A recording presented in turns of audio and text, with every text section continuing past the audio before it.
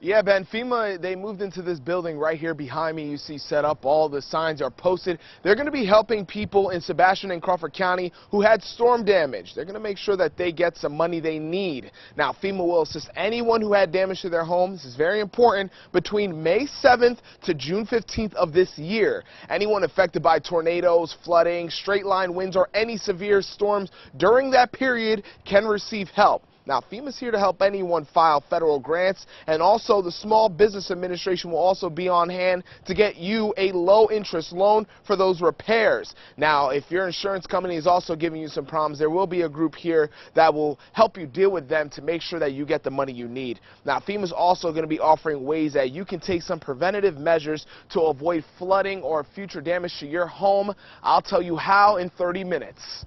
Live in Van Buren, Pedro Rivera, 4029 News. The FEMA Center will be open daily from 9 in the morning until 7 o'clock at night.